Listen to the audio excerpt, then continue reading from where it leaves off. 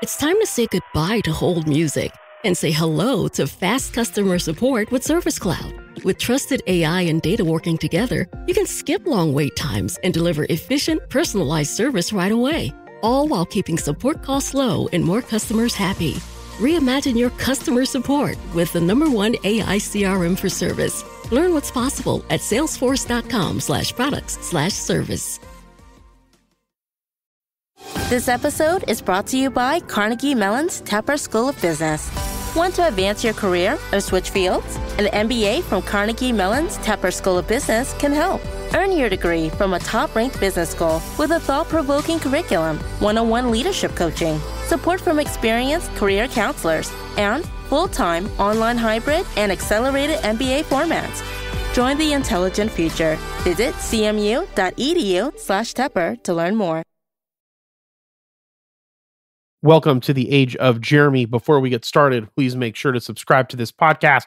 Make sure to follow me on Instagram at Age of Jeremy. I am the leader in tax, investment, and business advice. Also follow our podcast network, the Age of Radioverse, from the company Age of Radio. And you can follow us on Instagram at Age of Radioverse. Over 100 podcasts strong, and we just keep adding more and more every week. So make sure to check the Instagram feed out at Age of Radioverse and to check us out at www.ageofradio.org. That is www.ageofradio.org. You can also check me out on TikTok at Age of Jeremy and Twitter at Age of Jeremy Q. If you want to be on this podcast and chat, email me at jeremy.quintanilla@ageofradio.org. We are looking for small business owners, influencers, and content creators to share their stories, their tips, and their tricks. No matter how small, no matter how big, we just love a good story, especially a great story from a content creator. We also have our 2022 Freedom Conference on April 22nd and April 23rd. Tickets are on sale now. It is a wealth building conference. Coach JV will be talking about mindset. Porter Shumway will be talking about insurance and how to grow your wealth with insurance vehicles. Crypto influencer Bearable Bull will be live streamed in and talking about crypto. Jordan Harry will be speaking about speed learning. And we also have our technical analysis team and crypto research team hosting panels. It is going to be a blast. And again, that's April 22nd and April 23rd in the amazing Phoenix, Arizona. I also want to mention that we have a new project going live. It's called Collecti Labs. That website is going to be coming up. The project isn't 100% live, but the website's going to be available this week for you to check it out. You can head on over to my Instagram or to my TikTok to see a teaser trailer. Again, that is Collecti Labs, COLLECTY Labs, LABS. If you can head on over to Twitter to Collecti Labs and make sure to follow the Twitter page, it would be much appreciated. You can also link over to Discord from there and join the server. Collecti Labs, which I own with Coach JV and Selman from Gee Investing, is a new NFT incubator project we are getting off the ground. It is part of the ever-growing portfolio of Freedom Asset Management Group and Q Digital. We are definitely excited about the future of the crypto space, but don't worry, we do believe in diversification, but the crypto space is here to stay, so we are capitalizing on it. Now, I also recommend that you capitalize on the crypto space, and you can learn about the crypto space by going to 3twarrioracademy.com. That is 3twarrioracademy.com. I know there's so many websites to go to, but that is the amazing part about having so many businesses and so many projects and so much amazing stuff that we're offering to the world. But if you go to 3twarrioracademy.com, not only can you learn about the conference, but you can learn about the crypto space. And I recommend that you learn about the crypto space. You can join our academy, or you can just head on over to YouTube and type in 3T Warrior Academy and check out some of our free YouTube videos. We just launched a new morning show called Good Morning Crypto, so make sure to check that out. Also, all right, let's get into today's podcast. My name is Jeremy Quintanilla. You are listening to Age of Jeremy. I'm an entrepreneur, and I'm the co-founder of Age of Radio and 3T Fitness, and, well, other businesses that I am working on.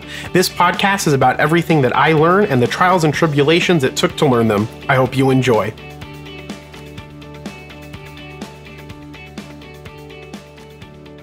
Today, I talk about nodes. If you are unfamiliar with what a node is, well, then you're in luck, because that is what we're going to be talking about today with my guest, Mario, the Node Defender. Not only is he the master of nodes, in my opinion, He is also part of our 3T Crypto research team at the 3T Warrior Academy. He is also one of the co-hosts of our new morning talk show, Good Morning Crypto. And he also owns and operates Phoenix Crypto Assets with me. He is a remarkable individual and one of the most knowledgeable people that I've ever met around the crypto space. I love listening to him about his passion around nodes and his passion around passive income. You can follow him on Twitter at the Node Defender, and you can subscribe to his YouTube channel, The Node Defender. If you want to learn what a node is and learn how to make passive income, then here you are. This is my conversation with Mario, the Node Defender. Hey, Mario, how are you? Hey, Jeremy, I'm doing fantastic. How are you? I'm doing amazing. Do you want me to call you the Node Defender through this entire thing, or is Mario okay? Mario is perfectly fine, yeah. All right, cool. When you created that concept of the Node Defender, did you want it to be like how like waters above crypto? Because he doesn't like share his name like all the time, does he? I know that he shared it with us when he was in the academy, but he mentions his name. I've heard him mention his name a couple of times on a few, but not often. It's mentioned more often in his lives on Friday. Got it. But my intentions were not to keep really my persona secret. I guess it's a trend within the crypto space. Like everybody kind of wants to go by a different name, and they create these sort of like metaverse avatars of themselves with different names, right? Like I guess we could think of it that way. But initially I didn't really know what it was, and through time I'm still trying to discover who Node Defender is, to be honest. Yeah, no, awesome. So when we were talking last week, you had mentioned that like you had gotten in cryptocurrency back in 2017. Mm-hmm. So I was hoping that you could kind of talk a little bit more about how you got into the cryptocurrency space back then, and then like what happened that made you move away from it. Okay. So yeah, I got into, so I had an employee at that time that was working for me, and he's the one that brought up I was aware of Bitcoin. I had heard about Bitcoin many times, but it never really caught my radar to the point of like, all right, let me check this out. What is this? Plus, what mainstream media says about crypto. And back then it was even worse. So, so one of my employees was like, hey, I started buying crypto through this app called Coinbase, and Coinbase was probably around for not that long at that time. And I was like, cool. And it was just so simple. So I was like, cool. So I created an account, and I also started buying some crypto. And then I started going down the rabbit hole that I'm sure a lot of people that when they start going into crypto, they go down that rabbit hole of trying to figure, at least for me, I'm curious. So I like to understand how things work. Well, and what's cool about crypto though, is there's like lots of rabbit holes to go down. And even back, cause that's when I got in, that's when I kind of got more introduced to it, was probably back in that 2017, maybe 2018, like into 2017 time frame. And like, once you get into it, then you're like, oh, what does this mean? And then you just kind of go, oh, what does this mean? And then what does this mean? And then like, oh, what about this? So yeah. Yeah. And I got that was very late in 2017. This was like early November timeframe. So I got into it. I bought a little bit of Bitcoin. So Bitcoin was the first cryptocurrency that I purchased. I bought a little bit of Bitcoin, and then I don't really remember what steps I took after that. But I do recall just starting to research like all these different cryptocurrencies and what they were. And I like to understand things. So I started looking into their technology, and then I came across XRP one time, and there was really not that many places you could get XRP at that time. I do remember that I was able to get XRP in Kraken, but I think they only listed it. So I got XRP before that they even listed it on Kraken, and it was this really weird swap. So it wasn't even a DEX. So this is really weird. So I don't know if you ever came across it, but it was a website that was essentially like a DEX. But what you would do is you would select the coin that you're going to be just like a DEX, you select the coin that you want to convert from and the coin that you want. And then you have to send them like manually. You have to manually send them the token that you want to convert from, and then they send you back the token that you requested. So out of good faith. Oh my God. No wonder people are like sketch on some of this stuff. And I've never come across that. and I think it was called Changely. I think it was called Changely. And I remember that they got so popular that their transactions were so backed up. So it took like 3-4 days just for me to get my XRP. I was freaking out. It's almost like they wanted to create the system, but didn't have the the infrastructure to support what they were doing. So they made like a Jimmy rigged version of it or something, like a weird version of it to see how it would to work. Yeah. That's why they sent it, and then you sent it back. That's really funny. That's weird. But I got my XRP, so I was really happy. And then I became rather than getting robbed. Yeah. And I became a really big advocate of XRP. It's funny because then I really XRP started to grow up on me quite a lot, and I started researching it a lot. And then that's when they announced a partnership with MoneyGram, which made XRP take off, and I was making a whole bunch of money. But just so what made me move away, and it wasn't really I lost that attention just because of that bad experience of January. Just seeing my portfolio at a 10x level, and then rode all the way back down, and then the FUD, China is banning crypto or whatever it was, which we all know that does nothing these days, but at that point it did. And I was I got so upset because one, I was very new to investing in general. So for me to see myself in just a month and a half, I made so much money, just 10x my portfolio in a month and a half, and then saw it go all the way back down.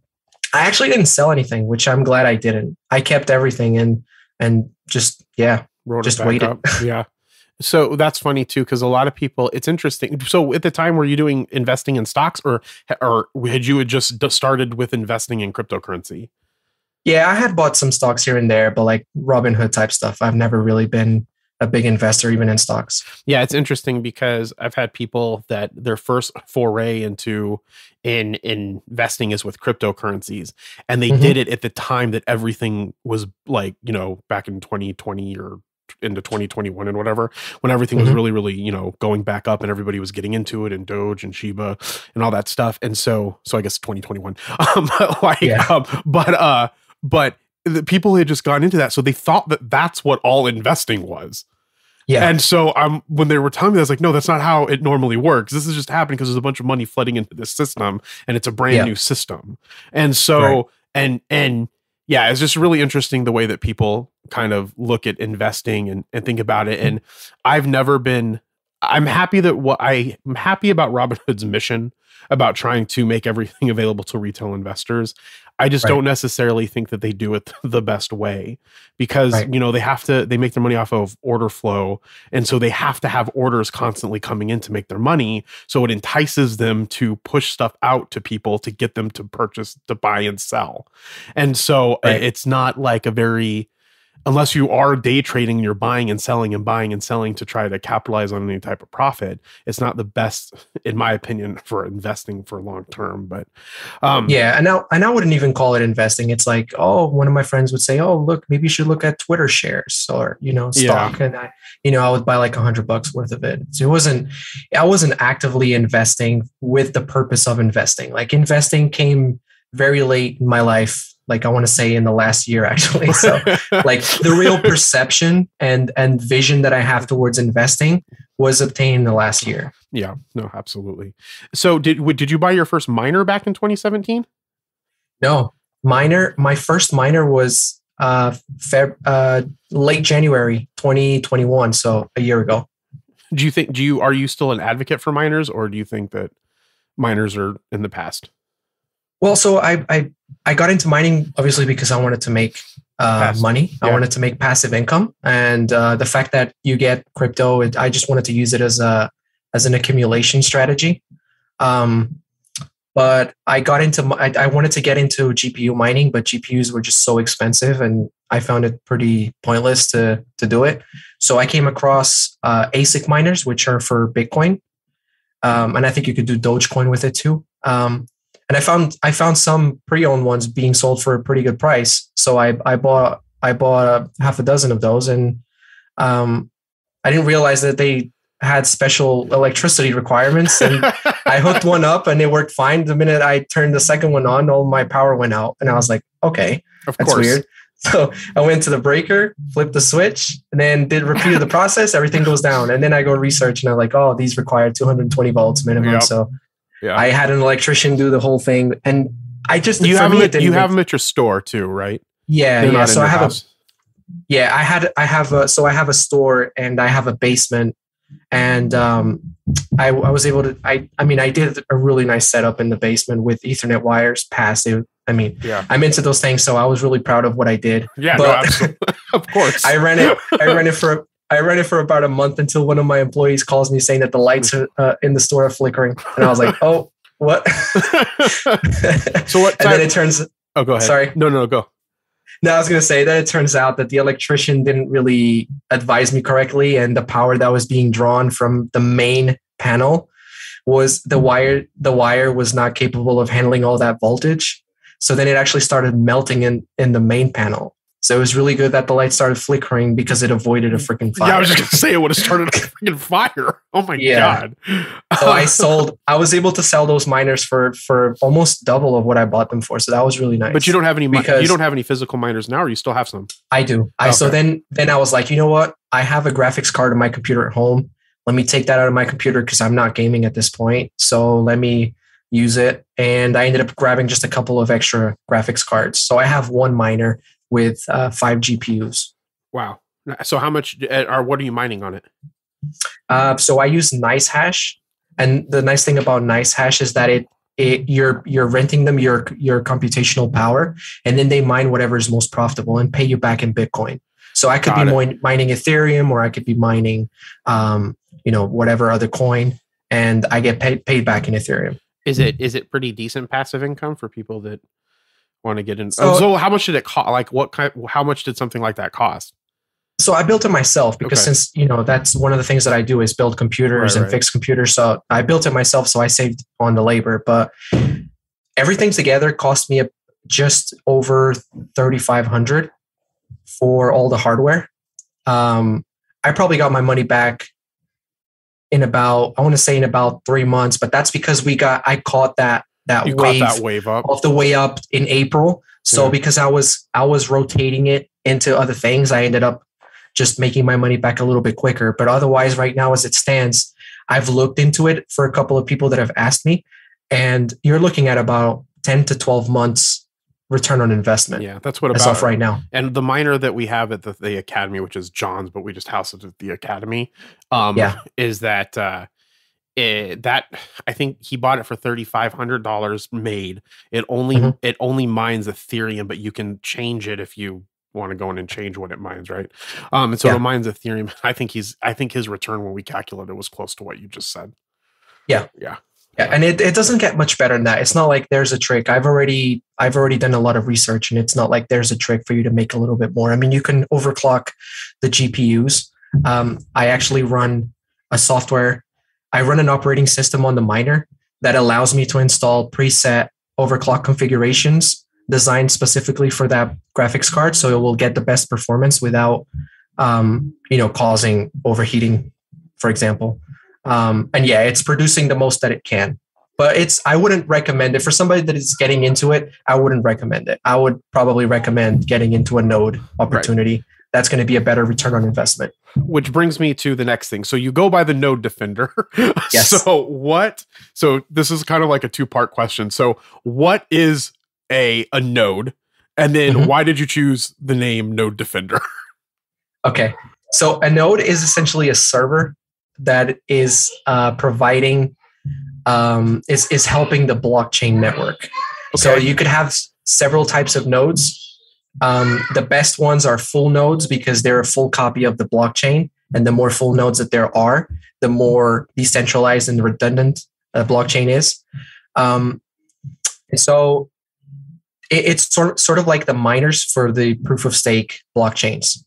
So mining is for the proof of work, and proof of stake use nodes, which are just these servers that are providing or helping the network.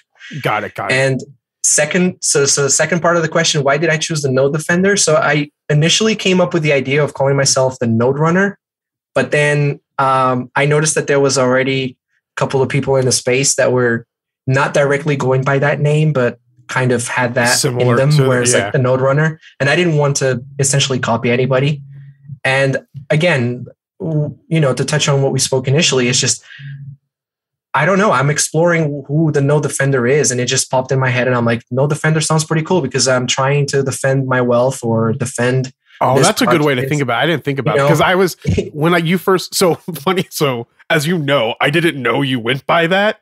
And so like when I started really pushing my Twitter account and doing lots of Twitter, I was like, oh, this node defender's following me. That's really cool. I wonder how he got, like, why that specifically had happened. And then you had mentioned once that you were like liking all my stuff on Twitter. And I'm all like, but I can't find you anywhere. And then I was like, oh, Mario's the node defender. Now it makes more sense.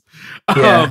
And I guess I just found a passion within that area of crypto, like early August. Yeah, you were very passionate about it. Yeah, I became very passionate with it, just understanding the whole infrastructure part of what a node is, and I'm just exploring who this persona node defender is and see where it takes me. Right now, my only goal is just to provide education, just be able to impact somebody with any tweet that I put out or any information that I put out, be able to change their life potentially. So how did you come? So when in the timeline from when you started getting into the academy and back into cryptocurrencies and really this, and because I know it's really difficult to talk about this weird period of time between, because I look at this really weird period of time between like 2020, the middle of 2020 and then all the way through 2021 was a life-changing period of time. And it's interesting. One of the things that was kind of interesting for me hearing Waters Above talk the other day about where Coach JV's, that'd be cool if it was Coach J's, but Coach JV's like Gematria reading. And when you apply that to the academy, and then this is going to be a booming year, like my whole life changed from the middle of 2020 through 2021. And so during that period of time, is that when was it that you started learning and finding out about nodes? Because it's really weird, because I find that there's these weird pockets in that timeline of mid 20 through 2021 where all of a sudden people are talking about Doge, Shiba Inu, everything's cryptocurrencies. Then all of a sudden everything's about NFTs. And then like right around the time that you started talking about nodes, then everybody's talking about nodes. Yeah. And it's not as prevalent as the NFTs because I don't think a lot of people understand it or how to do it. But where in that timeline did you start learning about buying the node rather than doing the proof of work with the miners? Well, I got into the miner first. Right. And that's, So it was early 2021. I got into the mining part of it. And as far as the nodes, I mean, we're always going to think we're not early enough, but I always say that I was already late in the game because when you had bought your first strong node, which we can touch on that in a minute, was strong node your first node? It was, yes. Okay, but you bought it how much was your first node for strong? So strong was actually what introduced me to nodes. Got it. Okay. So before I even understood what the whole node part of a blockchain was, it was strong that kind of gave me that first impression and made me go down that path. So I got my first strong node for about $440 a token. So it was about $4,400 for a node. Oh, God.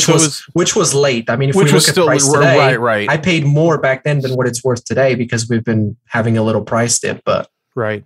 But so how many? Okay, so that was the first node, and then you were very adamant about teaching and educating people about strong nodes and creating passive income. Yeah, I became very excited because when I saw the vision that the team had, I started looking at the David Moss as a CEO. Like, what has he done in the past? What projects has he been involved with? And I started seeing all the things that they were working on and all the partnerships that they were creating. And I just became really, bullish, for the sake of a crypto term. I became really bullish on the project itself. And then that led me starting to follow a few of the node people on Twitter. And there's a Twitter account called the Node Catcher.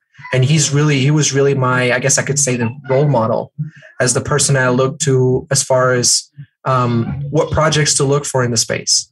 Got it. And then, I just started going down my own path and researching by myself. Yep. So how does a node generate the passive income then? Like, how does that? So if someone has, okay. So first, how does it generate passive income? Like, obviously, when you do the mine, I guess just explain that piece of it, so people understand. Because I think that's one of the hard things that people have a conceptual understanding of is how it actually gets you passive income.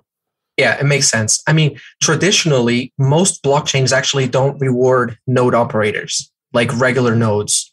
And by regular nodes, I mean just what Strong actually creates is an endpoint, which is essentially just a connection point for the network. Okay. So, for example, if the more connection points to the network you have spread around the world, the less latency, the better the network's going to perform, essentially.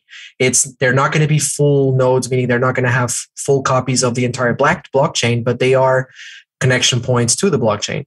So that's what StrongBlock is doing. So their mission is to make partnerships with these blockchains that are not rewarding node operators, and then through the creation of their endpoints, reward node operators and simplify the process too. Because Strong, they do everything for you. You pay a monthly fee, and they keep your endpoint up to date, running, and you don't have to worry about it besides collecting rewards. But then you have to so you license the server. So like, how do they benefit from you having the node as opposed to them just creating a bunch of nodes themselves? Is it just because it's spread further out, or how does that benefit them? That's a really good question. And I've seen that being asked multiple times. And what I always understand, because it has to do with decentralization. Got it. Although they are still the ones that host the endpoint to some extent through their partners, data centers, and all that stuff. It has to do with decentralization and being part of their mission to create this ecosystem where you have people making passive income from their platform. But they could totally go do it all themselves, yes, but that's not part of their mission. Got it. So do you have to run, so with the mining, it obviously uses, with like the actual physical miner, it uses your electricity. So what, besides paying the fee for the licensing fee, right? Mm-hmm. That's for the server, correct? To license that, or... Yeah, with Strong specifically, they charge us about $25. I mean, depends what the gas fee for Ethereum is, but got it. But then do you have to have a computer running at all time for that to work? No. Is it it's just working, and you give them the money, it creates the node, you do the licensing fee, and then it's constantly running? Yeah, so it's an investment that is not liquid. You have to so the way it works is you have to give up 10 tokens. You have to give them the 10 tokens of Strong. So at current prices, you're looking at about $3,700, and you don't get those back. What you get is a continuous reward of about 0.095. I mean, it's somewhere along those lines per day. So meaning usually in about 100 days, you get your full 10 tokens back. And then obviously your return on investment on a dollar perspective just depends on the value of the token. So then what's Strong's plan for what type of transactions are going to be running on across their network? So does that make sense? So like if we think of like XRP, right? The transactions are the transferring of the money from, the one place to another place. So what does that look like from Strong? So, I mean, that's a really good example. And we actually saw that XRP a couple of months ago had a time where it was being, it was very congested. The network was suffering from a lot of activity, and it became very congested. And there was a lot of talks during that time that this is where Strong could come in and help. So the way Strong works is they make partnerships, like I mentioned before, they make partnerships directly with the blockchains, right? So they will make a partnership. They've made partnerships with Polygon, with Phantom. They have DVPN on there. And so by making these partnerships directly with the blockchains, they come in as the guys that can offer more stability to their network through the creation of these endpoints. Got it. And so that's the value that they come in with to these blockchains. And from a partnership standpoint, they haven't had to do it, but they then have the ability to tap into money from the foundation. So if they need money to support their operation, they could, put in a request for example, Polygon, and say, hey, can we tap into some of the money that you have in in the foundation, and then they get the money from the So foundation. Strong's really goal usually are grants. They don't have to pay back. So Strong is really focused on creating stabilization by utilizing all of the different endpoints that people are creating when they purchase the node, right? Correct. Got it. So is Strong then your favorite? So then Strong is your favorite node, or do you have other nodes that you like? Because I know when I first met you, it was about Strong, and Strong seems to be, just the stuff that I've learned from you prior to us talking about it right now. I think that mission of Strong, especially when we got a full picture of what they were trying to do, I think that's one of the most bullish, in my opinion, infrastructures that I'm bullish about, because that's really what it does, is that if we run into problems with congestivity, or if we have a project, whatever, company it is, I guess, or project it is, that they can use the Strong network to help trade up some of those transaction processes and help with that piece of it. And so I'm really bullish on Strong. But so what are some of the other nodes that you think are going to be really big, or other projects that you like where you are investing in nodes? Yeah. And just to say, so the reason why I talk about Strong mostly is just because I see, so for somebody that's new to the space, it's a project that's really easy for someone that's not tech savvy. Got it. I mean, I'm okay with setting up a Linux server. I'm okay with all that technical stuff. But for the typical person that's not comfortable with that sort of technical level, then Strong makes it super simple.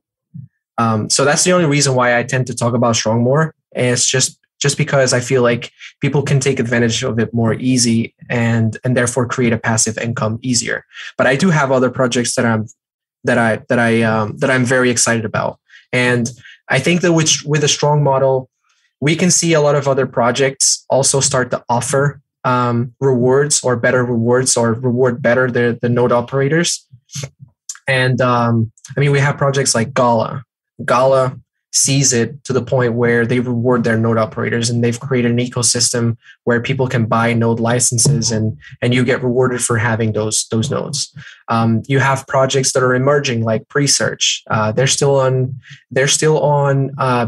beta, so their mainnet has not launched, and so they're not really rewarding node operators to the full structure of how it's going to be. For now, it's just sort of like just to cover whatever the costs are. Right. And so I really like Presearch. What does, so just for the listeners, what does Presearch do? Like, how can someone go out and use Presearch right now? So Presearch, anybody can use Presearch, and it's essentially a Google off the blockchain, like a decentralized search engine. Right. And you could go to presearch.com and you can create a free account. And for every search that you do, you get rewarded in pre-tokens, which, if I'm not mistaken, is 0.1 token of a token for each search, but it is limited to, I think, 25 searches a day. It's really nice as well the way that they've designed the advertising part of it, because you can advertise using you can pay for the keywords using Presearch, and it's really cool the way that they've designed it. And I think that this will help solve a lot of the problems that we face when it comes to censorship with some of these mainstream platforms like Google. Yahoo, so it blocks your information then when you're using Presearch, right?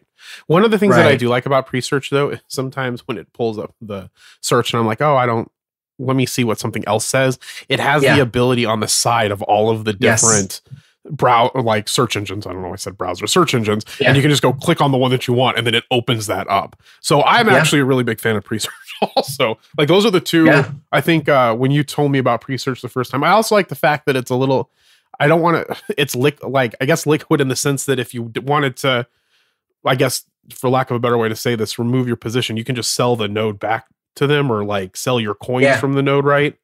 Yeah. So Presearch's system works a little bit different to Strong. You're not giving up. You're not buying. So you're buying in, but you're buying in with a sort of like a staking. So anybody that's used to staking, that's sort of how they do it. In order for you to create a node, you need to have a minimum of 2,000 tokens, which are staked into the node that you create, and you will only earn for as long as you have those 2,000 coins minimum staked into the node. So at any point you want to cash out your position, you could just unstake the 2,000 or whatever tokens you have on there, you can just unstake them, send them to an exchange or a DEX and sell them. Yep. So you can liquidate your position at any point. Nice. Were there That's really nice. Yeah. Were there any other projects you wanted to mention? Yeah, so mentioned Gala research. I mean, Gala barrier to entry is a little high right now. Yeah, I was going to say, I was like, Gala's pretty rough to get into. Like $100,000 right now for a node. On one of the, so I looked at the price that. So for listeners that don't know this, we own a company that is going to be doing some stuff here in the future that we'll be talking more about on this podcast, on following on all of our social medias. But so I was looking at that, and it's funny while looking at the price of the nodes rise just in the short period of time. Short period of time. Yeah. Yep. Yeah. So a lot of projects were using the word node to take advantage of the fact that there was a hype buildup around it, and so they started creating a lot of these projects that really had no utility, nothing backing them up, and some of them ended up being. Was it one of them like Samurai or something like that? Yeah, so it all started with Ring Financial, and then it all of them. So they started forking, and a fork is a term for when you copy the code and you just modify it for your own purpose. And they started forking Ring's code and just creating duplicates essentially. And so it ended up that Ring supposedly had a flaw in the smart contract, and somebody noticed that flaw and was able to hijack a whole bunch of coins and dump them in the market. And so because all these other projects were forks, they all started suffering from the same problem. And I ended up getting into that Samurai one just because. Which sucks because it has such a cool name. Like when you started talking about, it's like, oh, we should just buy that because it's called Sam. I mean, that's a horrible way to make a decision, and I would never do that. But I was, for the record, I was totally against every time that I spoke with anybody that they mentioned Ring. I was like, do not get into that. Like I was so against all those projects because I understood that they were not nodes. They were just taking advantage of the word node and calling it a node, but it was essentially just a basket of a pool, and eventually that pool was going to run out. Right. So then, how do people stay safe? So one of the things that the biggest problem that I have with especially the explosion of the cryptocurrency space is the fact that a lot of people get taken advantage of in the space. Yeah. So do people have to, obviously they have to worry about that even with nodes too, because people are just using that term because it's popular, and then they're taking advantage of people. So is there anything that people can do to like protect themselves or like make sure that they're getting good? Because what I'm afraid of is that this is what I feel that happens. People get so afraid of being taken advantage of that then they're just going to miss out on a bunch of opportunities because of the fact that they don't want to get into it because they know that there's, bad people out there that have taken advantage of people. And I feel that that's one of the things that we see a lot, especially now that I'm more involved with Twitter, and I see a lot of more people talk about nodes and the things that people say about certain things and projects. So is there something that people can do that can help them like get into this space, but feel safe getting into the space? Yeah. I mean, I stress that topic a lot when I talk to people that are new to the space. I stress the security part of it a lot. And it's one of the things that I feel like we need more in the space is just education towards security and making sure that you're well protected.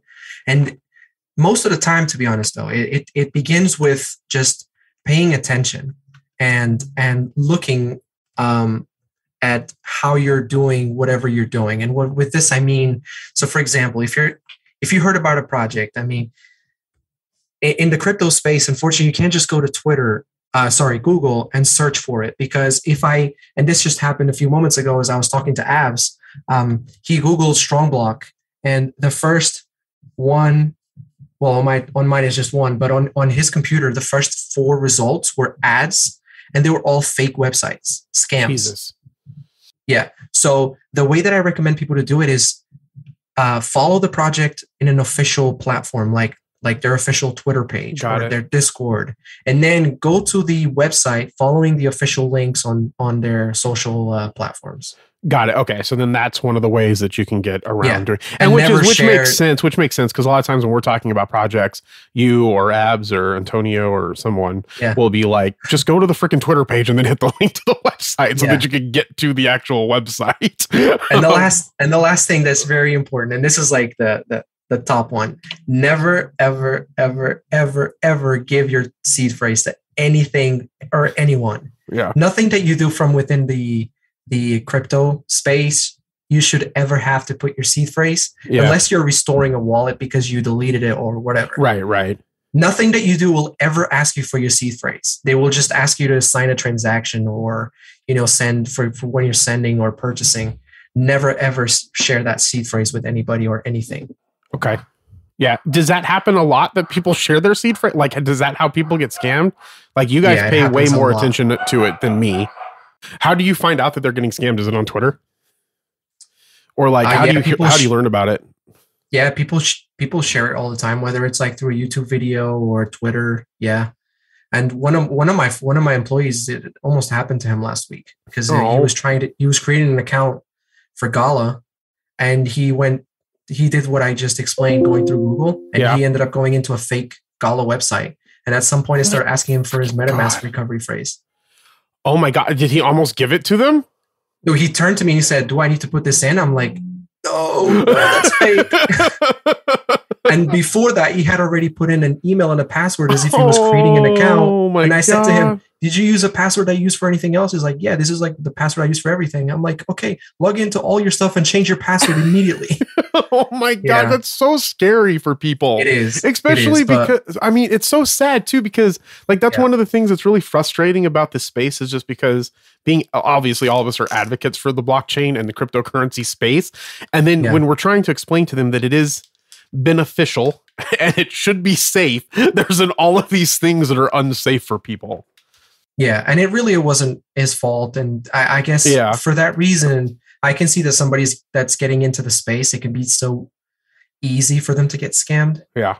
Because I mean, if you're going through Google, who's going to think that you're going to get into a fake website searching through Google? Well, when I had to file a form with the SEC, the Form D, I went to Google, typed in Form D or whatever, right? And I went through it and I kept getting this weird block. Like, I was logging in and then nothing was happening to be able to get to the Form D. So I called the Securities and Exchange Commission and I said, "Hey, look, I'm going through this." He's like, "Well, how are you going through it?" And he says, "Well, I'm Googling it, or I'm Googling Form D and whatever." And he's like, "And then you're going through the SEC link." And he's like, "Yeah." And he's like, "Well, it's not a fake link, but we won't let you in if you go that way. You have to actually go type in the website or go to so then he's like, "Okay, so this is how you do it. Go to your web browser URL, and you have to do irs. or sec.gov or whatever their main website is, and then you go over to one side, click it, and then go to Form D, and it opens it up, and then same page looks exactly the same, everything was exactly the same, and then it lets you log in. Like, it will block you for that. I'm imagining for that specific reason, maybe that they won't let you get to it from a Google page. I'm guessing, but I just thought it was really interesting that they have that. So there's no possibility of getting, I guess scammed or something.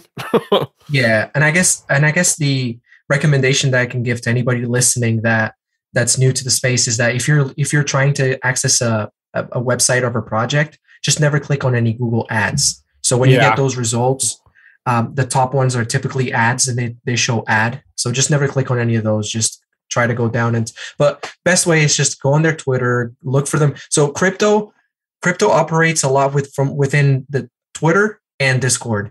That's like where all the crypto projects typically are most predominantly presence in, and some Telegram too. But why do you think that is? I don't know. I mean, just Twitter really grew as the platform where all the crypto people are. And probably because it's easier for like talking to people back and forth on Twitter. I'd imagine. And Discord just makes it a lot easier for a project to really have all these different channels and all these different conversations and just putting out messages. Yeah. So what is the best way? So if someone wants to get involved in nodes, what should they just find a project that they like and see if they have enough money and buy it? Or how should someone do it? Should they contact you, reach out to you on Twitter for help, or what? Like, how does someone get to be able to do what you learn to be able to make well, real quick, you own a lot of nodes, right? Yeah. You personally, I mean, you own quite a bit of strong nodes, right? Yeah, I own a substantial amount. It's been enough, fortunately, it's been enough to create more freedom for my life. And that's why I think that's one of the reasons why I also started going by the name Node Defender is just because it made a huge impact in my life. And I guess that's why I started wanting to go by the name of Node something. Do you have any other personal nodes that are in your own portfolio, I guess, for lack of a better way to say it, nodes that are in your portfolio that generate you income besides Strong? Yeah. I have also another project that I got into right at launch, which is called Atlas. Yeah. Atlas Cloud. And I've been very cautious about mentioning it because I'm okay with taking the risk, but I don't want somebody else to go by what I'm saying. Right. That makes sense. It was very early, but the team so far has come out. Everybody knows who they are. They've done everything correctly on the launch to prevent whales and prevent manipulation of prices. And so far, everything is looking good. So I started mentioning them a couple of times on Twitter in the last week, just because I'm gaining that confidence. So that's another project. And essentially they're just mimicking Strong. So Strong is still the pioneer. Anybody that's starting out, I say Strong. And the reason why I say Strong is because they've been around for a long time. They've got a strong team. They have a strong mission. And I just don't think they're going anywhere. Can the reward structure change? I mean, I think it has to.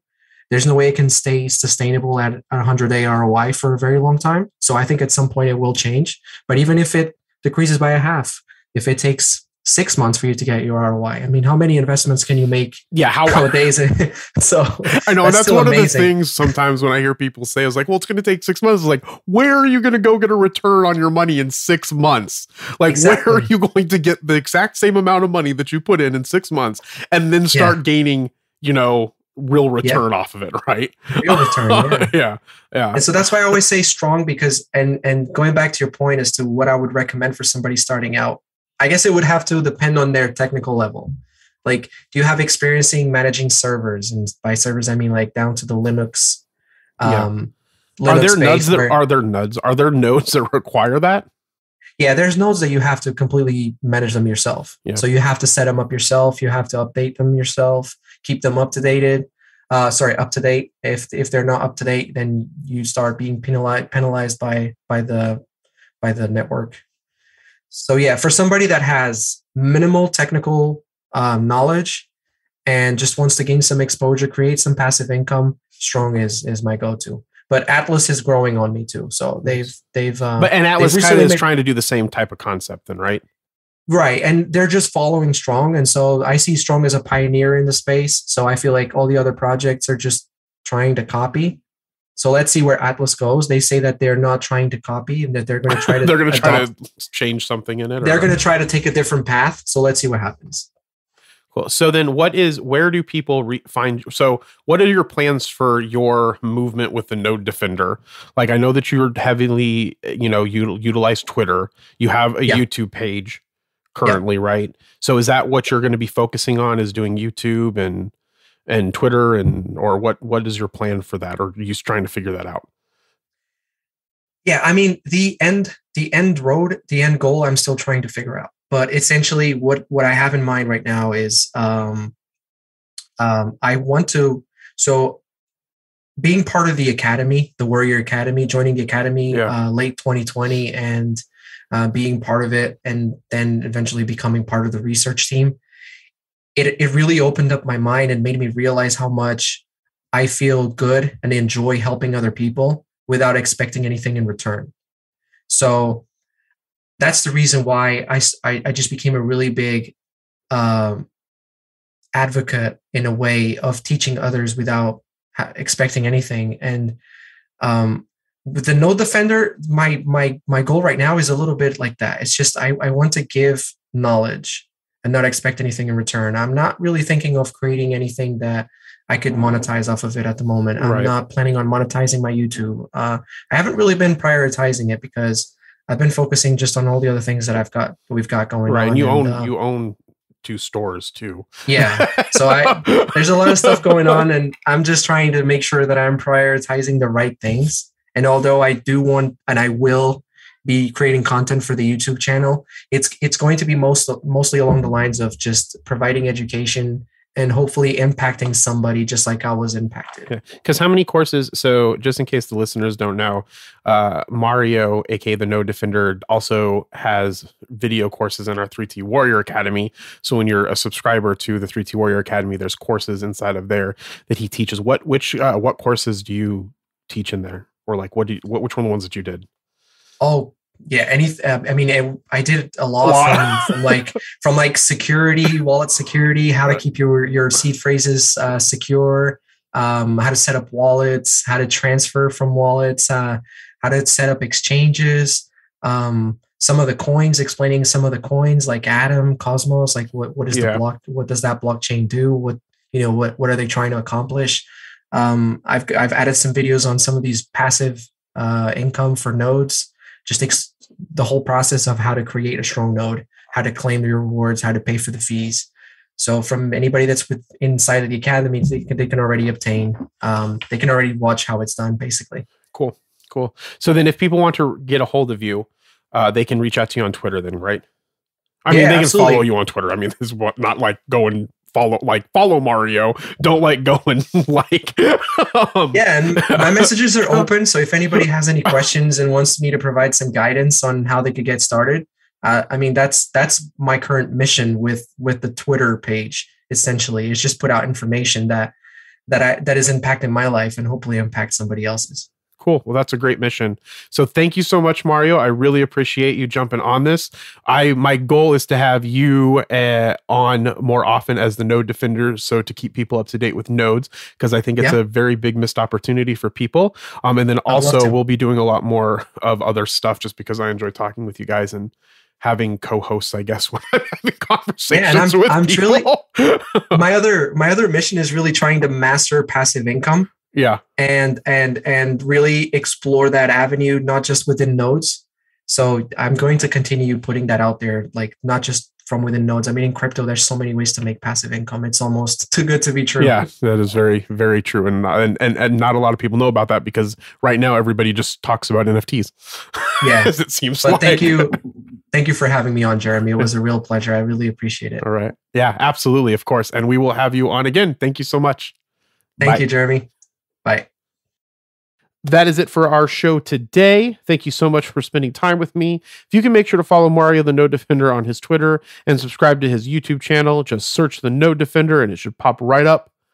Also, I wanted to remind you that our project, Collecti Labs, the website goes live this week. If you can head on over to Twitter and search for Collecti, that's COLLECTY Labs, LABS, Collecti Labs on Twitter. I would appreciate it if you go ahead and give that a follow. You can also link over to the Discord from there. Collecti Labs is a business that I own with Coach JV and Selman from Gee Investing. It's an NFT incubator project we are getting off the ground. It is part of the ever-growing portfolio of Freedom Asset Management Group, which is owned by Coach JV, and Q Digital, which is owned by my holding company, Quintanilla Consolidated or Q Consolidated. We are definitely excited about the future of the crypto space, but don't worry, we do believe in diversification. But again, the crypto space is here to stay. So I suggest that you learn about it and get involved with it and understand it. And as always, be thankful, grateful, and kind. Talk to you next time. Goodbye. Thank you for listening to The Age of Jeremy. Make sure to subscribe on your favorite podcatcher. If you can do me a favor, please rate this podcast if your podcatcher allows you to. Talk to you soon.